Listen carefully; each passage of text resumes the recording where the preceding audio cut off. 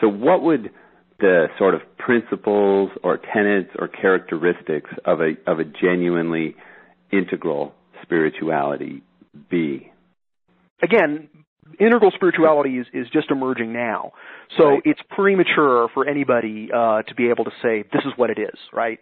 But nevertheless, we can see some new shoots emerging. And so one of the things that integral spirituality can do is, first of all, it can step outside of progressive spirituality. It can step outside of the postmodern worldview and see it from the outside as well as from the inside.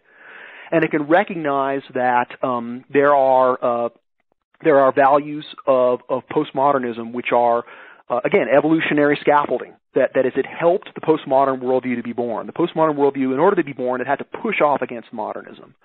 But that anti-modern sort of dyed-in-the-wool aspect of progressive spirituality, I think is now in some ways a handicap, because it's in this way it's rejecting modernism, and of course, to the extent that it's rejecting modernism, it's not going to be able to be effective at leading modernism forward towards a more harmonious civilization, one that's more environmentally conscious, as one example. And that's a good example, politically.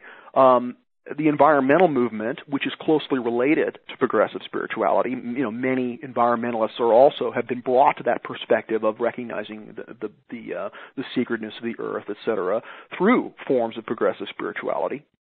And many of us, of course, are very passionately committed toward helping overcome global warming and environmental degradation of all kinds.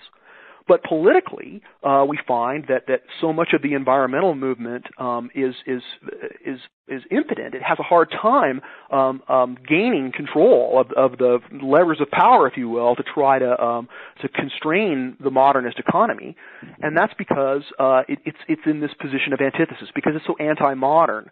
And this shows up in subtle ways, right? There are plenty of people who are environmentalists who say, yeah, of course we can't just go backwards and go to an agrarian society because there's 6 billion people on the planet, and we can't just sort of jump outside of history. We have to kind of be part of it.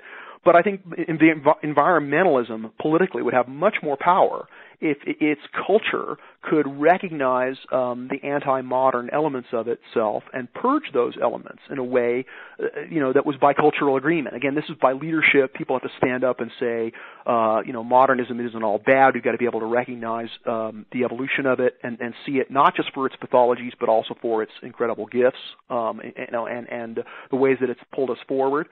So one of the things that integral spirituality can do is help clarify our values regarding the evolution of consciousness, right? In other words, verticality, the fact that consciousness evolves and that some forms of consciousness are sort of more forward in history than others, is something that the postmodern worldview has a lot of problems with, right? One of the problems is that we've got legacies from the past which we're still trying to push off against. One legacy of the past was the teaching of traditional Western spirituality that, quote, man had dominion over nature. And so that there was this sort of nature was seen as just instrumentally valuable. It didn't have any intrinsic value, and we could just use it for our own purposes because humans were the only ones that counted. Well, of course, that was an element of that was a traditional form of spiritual teaching, which we can now see is pathological in our time, and we want to say no. All of nature is valuable, and animals and plants and the planet as a whole has tremendous intrinsic value, which we need to recognize and hold sacred. So, of course, that it's natural that postmodernism rejected that, but in rejecting that, the pathology that goes with it. Again, every step of progress has pathology that goes with it.